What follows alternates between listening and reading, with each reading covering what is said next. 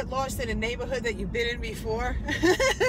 You're lost in your life. I mean, isn't that kind of like the same thing? Oh, and you go around and around and around, and then finally you're like, I've been here before. Isn't that life? Around and around and around. I've been here before. And oh, traffic. Okay, so let's talk about that traffic for a second. Let's talk about the traffic in your life. Somebody called me this morning and they think that my traffic in my life, that I never get any speed bumps or tickets. Oh, I do. But here's the difference. When I have a speed bump, when I get a traffic ticket, I take care of it as I can take care of it. But guys, all I know is that there's a red light, there's a yellow light, and there's a green light in my life, just like yours. When it's green, I go.